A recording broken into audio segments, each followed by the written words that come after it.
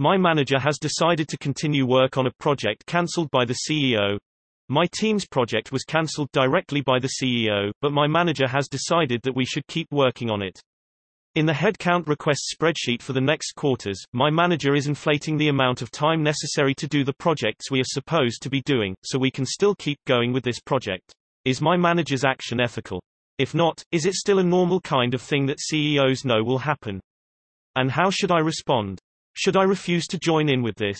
Or is it still okay for me to do what my manager tells me to do? My main concern is about the practical effects for me, not about the ethics of other people.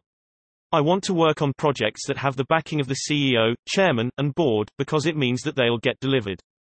This is important for my career ambitions, and also important to me personally, because I want to change the world through technology. I've decided to keep working on this project, but maybe look to join a different project that has better chances of furthering my career. Normally, you should do what your manager asks you to do. Unless the CEO personally reached out to your team and asked you to stop working on the project, I would continue to do what your manager is asking. The manager will be the one to have to deal with the consequences of the CEO discovering that he has ignored his request.